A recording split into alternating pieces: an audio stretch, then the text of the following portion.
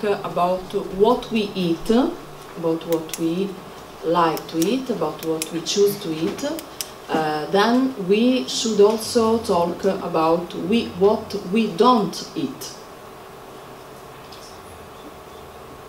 Ah, okay, it's this way.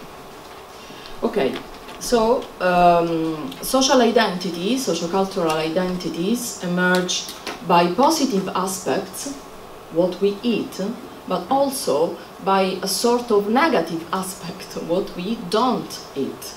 And this is fundamental to define who we are. This is I show you the structure of the chapter.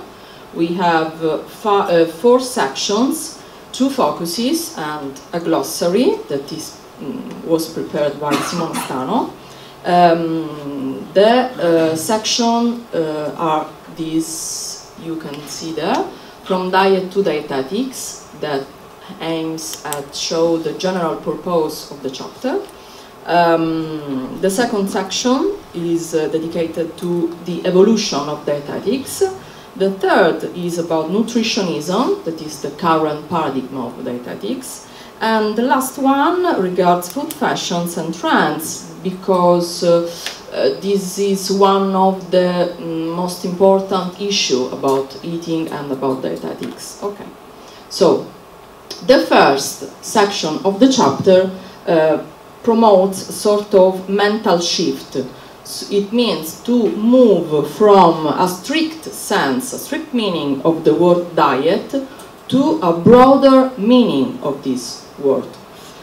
From diet as a restrictive regimen to dietetics as a way to regulate ourselves.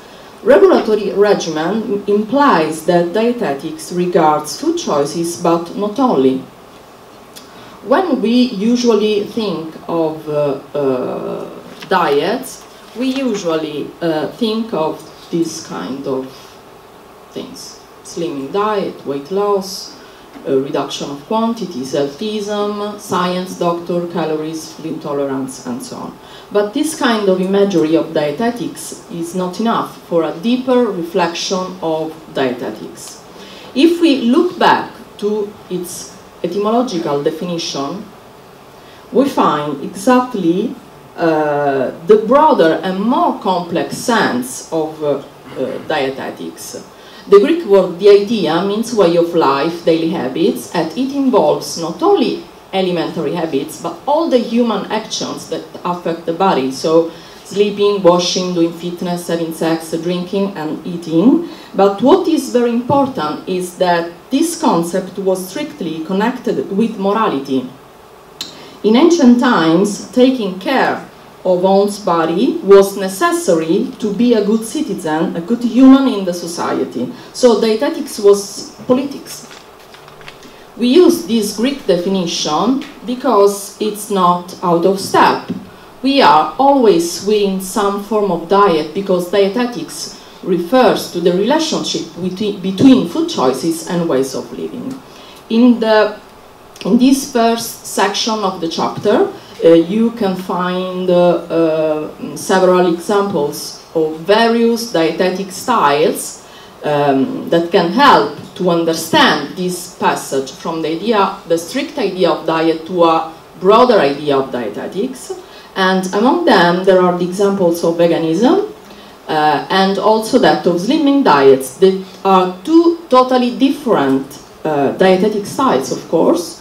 One for ethical reasons, the other for aesthetical or medical ones, but both of them involve food choice, so what to eat or not to eat, but also other aspects of life. So the abstention from eating foods of animal origin affects decisions regarding foods, of course, but also clothing, cosmetics, home decoration, leisure time, and other aspects that are not only culinary. The same way, also slimming diets are not simply lists of permitted or forbidden foods, because they involve cooking they involve the way we change and we choose different cooking techniques, ways of shopping, choices of ingredients, and other actions that do not strictly fall within the field of food and gastronomy, such as the care of the body, fitness, how one dresses, and how one organizes time. So, the idea is that being on a diet is a way of being in the world.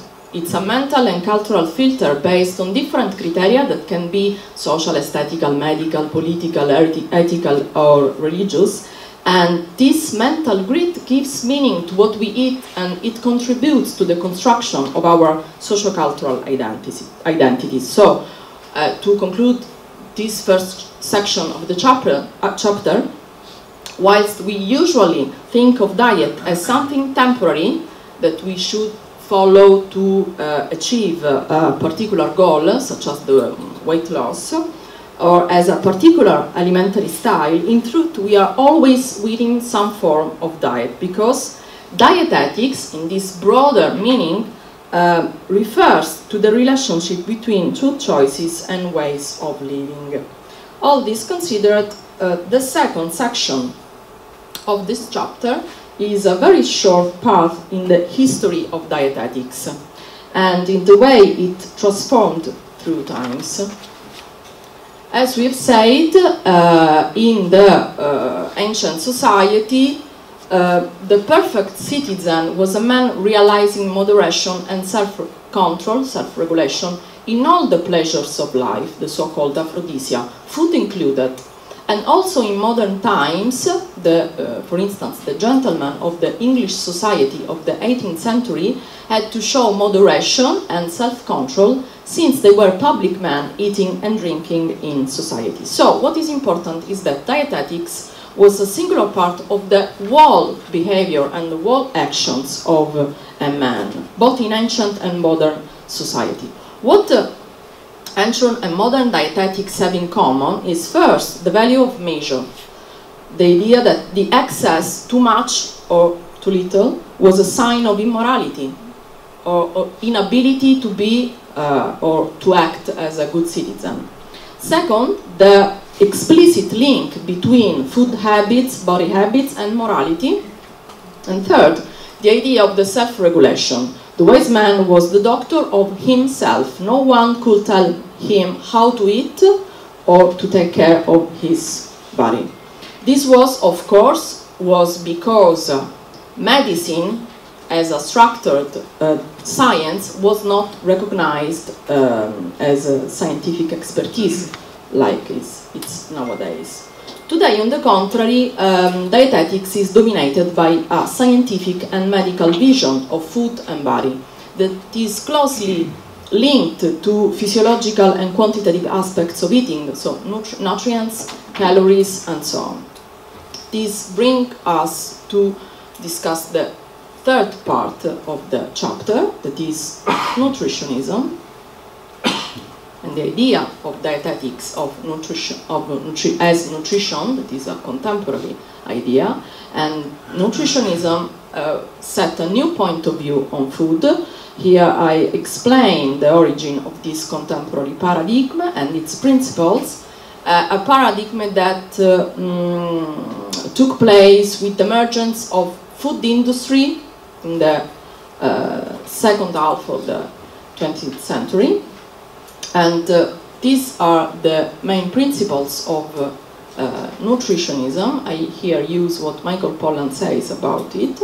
It's a kind of criticism, that of Pollan. He says that the nutrients contained in food are more important than the food itself. These nutrients are invisible, so nobody knows where they are, and experts have to tell us where to find them or what to eat. And eating is a way of taking care of our physical health, so eating well means eating biologically well. This is a contemporary idea. This is an advert from the 40s. It's an advert of donuts for babies, for children. As you can see, I hope, okay, it says each donut fortified with a minimum of 25 units of vitamin B1 for pep and vigor. No taste is not considered at all, the question of taste, but the sensoriality, okay? but only the fact that this kind of food has the capacity to improve the energy levels of the consumers. So it promotes an idea of food as fuel. Of course, it's an old, a vintage advert, but if we take one of the millions of products of our supermarkets, like this one, you can see also that calories and other nutrients are in the foreground. So calories, and it is aimed at women, created for women, with the addition of iron, vitamin D, protein, and so on. So despite the distance in time, of course I know they are very different products in different contexts, but the basic logic of nutritionism remains almost the same, presenting food from the perspective of their nutritional values. One of the effects of the nutritionism is that is the separation between food as cultural and sensual unit and food as a sum of invisible elements. It's something given nowadays, something we don't usually think about, but it should be highlighted that it is a cultural construction and that the quantitative vision of food is an effect of nutritionism. Another interesting aspect regards the fact that maybe foods and other ingredients change position and valorization in our mind according to the dominant scientific paradigm of the time. So just think of avocado, fat oils, red meat, and so on, that change according to the last scientific research. Just think of Coca-Cola, that was invented and considered for a long time like a drug, because of course the criteria of what a drug was were very different of that used today, but it was considered a drug to alleviate physical ailments or to improve sport skills also. And this is the reason why, on the contrary, today Coca-Cola is considered junk food, an unhealthy beverage, the opposite, totally the contrary. And this is the reason why today there is no more one Coke, as you know. This is the Italian product line of Coca-Cola, and we have different versions of Coca-Cola with varying amounts of sugar in response to the demands of consumers who are very careful about what they drink and what they eat and the general wave of healthism.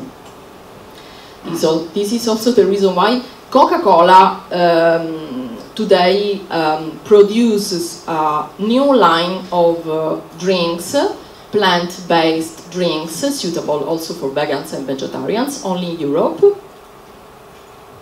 Okay.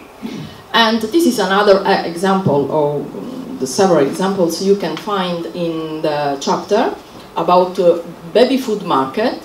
That is a field where nutritionism is very, very strong, and brands promote what their products contain or do not contain, according, of course, to the dominant dietetic fashion of time, and taste is not considered at all. Most of the products you can see always what they contain or do not contain, so without milk, without added sugar, no artificial colors and flavors, with iron, whole grain, and so on.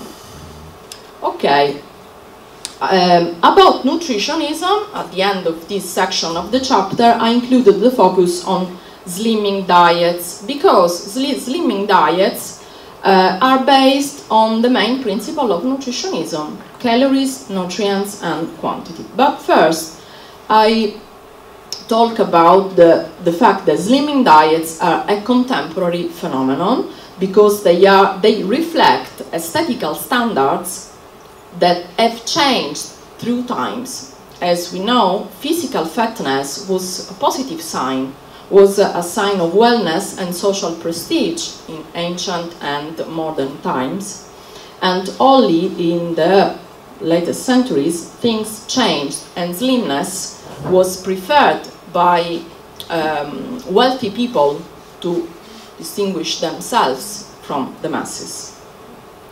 There is these are image. About slimming diets, there is an enormous number of slimming diets in circulation, each with its own method, name, products, manuals, and a whole communicative apparatus behind it, logo, advertising, website, social media, and so on. This is just a few number or a list from Italian market of diets, just a few. These are minimum part of what you can find in a library. If you go in a library, in the section of diets, you find many lots of diets. And also just look at the internet. Because of this enormous number, they can be considered as brands in competition, because they need to differentiate each other. And what is more important and interesting for this, for our purpose, is that even though they are based on the common physiological principles of nutritionism, each diet presents itself to the consumer by focusing on a different advantage. And here I show the case of some famous international diets, showing how each has its own method, of course, but each diet emphasizes a different idea of food and a different relation with consumers. So, for instance, the American Zone diet emphasizes the idea of food as drug, and a highly medicalized idea of eating and of physical activity. It is called also an anti-inflammatory diet. On the opposite side, Weight Watchers promotes nowadays an idea of diet closest to everyday eating in people's real lives. And so the Italian protocol Tisanoreica promotes another idea, Dukan diet another one, and so on. Okay. All these examples are in the chapter with the images. Okay. The last section regards food fashion and trends. Okay. And here, first, I highlight the role of mass media in spreading nutritionist ideology. And, of course, first, there are companies that use advertising to promote their own products, with the addition of some nutrients or others, or the elimination of some nutrients or others. And we have also lots of experts, dietitians, doctors, biologists, fitness experts, personal trainers, that use mass media to teach us what is in our food, the negative or positive effects of certain substances on our body. But in this situation, what is very interesting is that we observe two opposite phenomena. At the same time, we have a very strong importance of the figure of the expert in food representation, who are credible and specialized, and who represent science, so the truth of food. But on the opposite side, we have a lot of fashion trends and myths about eating that circulate very quickly through the media, particularly online. The idea of the free-from, that also Gianfranco discussed this morning, is connected to this kind of fashion trends and eating myths society. But what is important is that it is also the effect of nutritionism and of the circulation of a scientist culture of food that looks at food in its effect on our bodies. This is the free-from product line by Sainsbury, that we can say it's free from everything: wet-free, gluten-free, milk-free, egg-free, soy-free. There is nothing. Also, junk food is free from something. No added sugar and salt, the tomato ketchup, and fat-free chips. I closed the chapter with the case that focus on the gluten-free mania. That is an example of this kind of food myths. It implies people who eat no gluten foods even though they are not celiac, but because they think gluten can have a negative effects on their body. But here I show how the transformation of the transformation of the perception of gluten. This is Buitoni, that maybe you can all know, the Italian pasta company that in the first half of the 90s promoted one of its key products, the glutenated pasta, specifically aimed at children as a very strong brain activator, something that nowadays cannot be possible. And Buitoni, of course, today, the same company sells a vast of gluten-free and lactose-free products. Okay? So, totally changed. Finally, I show you this campaign that a few years ago was ran, the Italian Celiac Association ran to fight this fashion for gluten-free, highlighting the risk of such a diet for someone who is not celiac. What is interesting is this campaign shows, demonstrates the existence in society of a conflict between social actors, companies, consumers, institutions, and doctors. So, the ideas we want to highlight with this chapter is first that dietetics is not at all a phenomenon that only affects the body in its physiological sense, but influences, and it's influenced by social trends and individual and collective behaviors. Second, as in ancient times, dietetics involves both body and society, physical dimension and cultural dimension, so it's not very different from the past, and that nutritionism is not the only possible point of view on what we eat or what we don't eat, and that nutritionism is a cultural trend as well. Thank you. You, Alice, that was very nice how you showed us this whole changes of spaces of restaurants, and I was thinking that changes are maybe only possible because we also change the spaces. That means we have two modality of moving. For example, we have mass tourism and we have mass migration.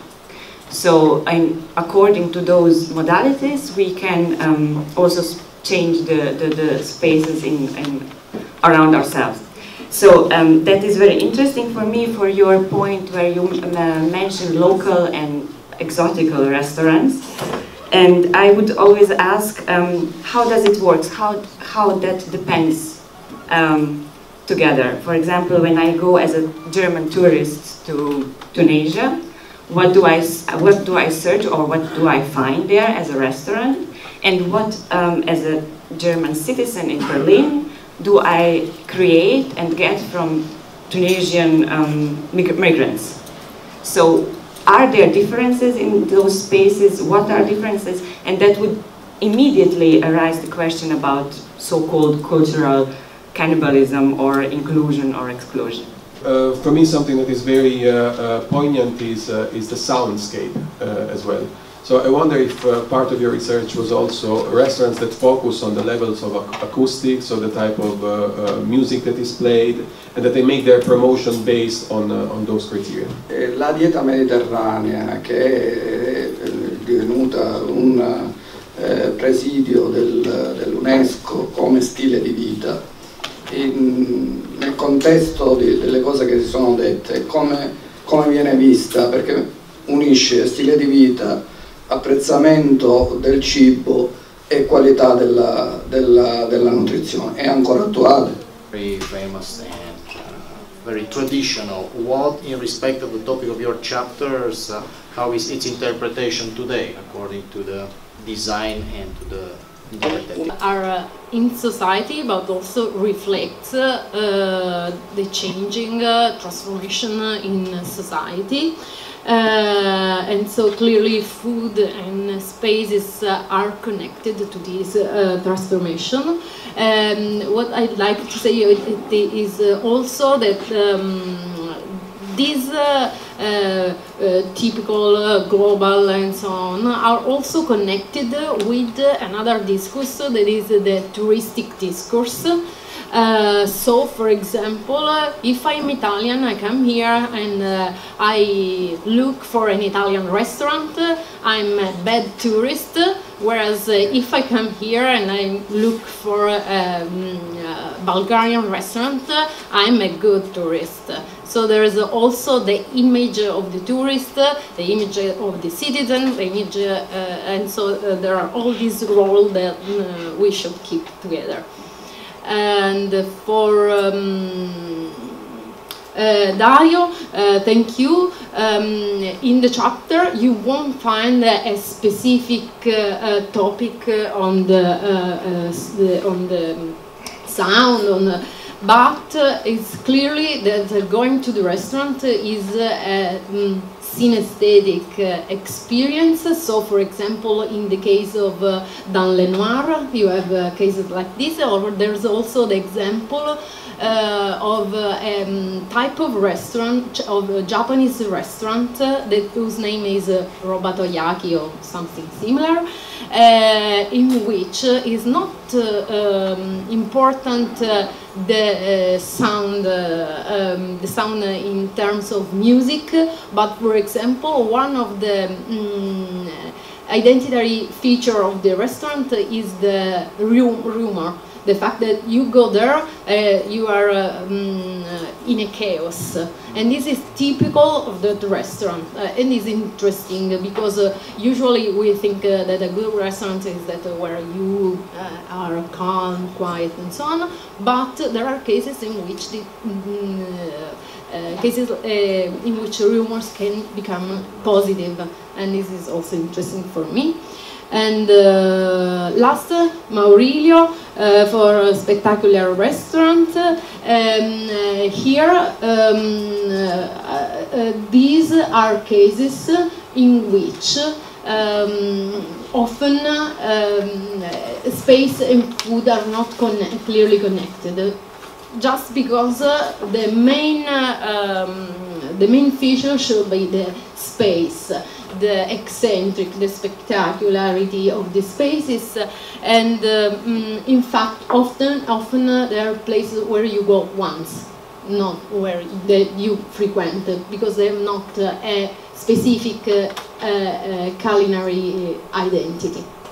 Is not considered as a diet in the strict sense, as a way of eating in the long time. Right. It's presented as a no diet in the strict sense, but a dietetic in the broader meaning. This is also the reason why it is part of cultural heritage by UNESCO, and it includes also cooking techniques, ingredients, places, and other things that are not only food. But what is interesting is that also the Mediterranean diet, it has been rethinked in a nutritionalist sense. Okay, so it's the perfect diet because it's not a strict diet, but also because it's the perfect diet in a nutritionalist sense. So nutritionism has helped Mediterranean diet to confirm its importance and its role.